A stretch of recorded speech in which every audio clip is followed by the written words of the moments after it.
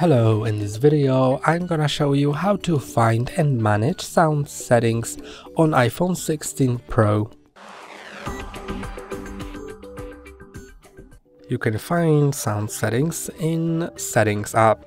So let's open Settings and then go to Sound and Haptics. And now I'm gonna get you through all of these settings.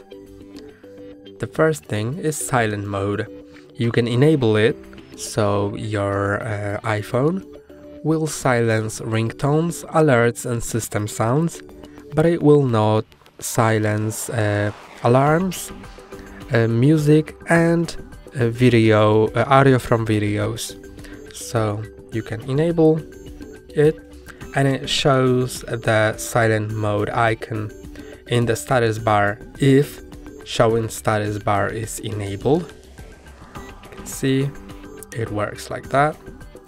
And if you want to unsilence ringtones, alerts and system sounds, just disable silent mode. The next thing is ringtone and alerts. You can adjust the volume of the ringtone. You can also enable changing with buttons, so you'll be able to change ringtone and alerts volume with this button, because by default volume buttons always change the volume of the media. And if you have change with buttons enabled here, then when you're not currently playing media, then the volume buttons will change the ringtone volume. But if you are currently playing media, then they will still change the media volume. Haptics is an option that you can enable or disable for different modes here. Then here are ringtone sounds and other tones. To change them, just choose which one you want to change and then click on a one that you want to set.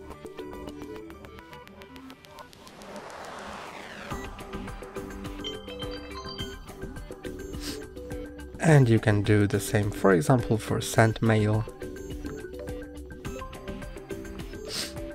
And then here are system sounds and haptics.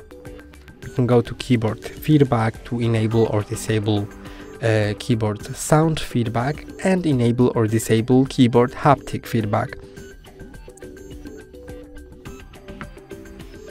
Here is lock sound. You can enable or disable it. You can also enable or disable system haptics. And the last two things are headphone safety. Here will show up headphone notifications if your loudness levels are too high on your headphones. And you can also enable reducing loud audio to protect your hearing. And you can go to personalized spatial audio, so you can personalize spatial audio to the shape of your ears. That's all for today. Don't forget to like and subscribe. See you next time.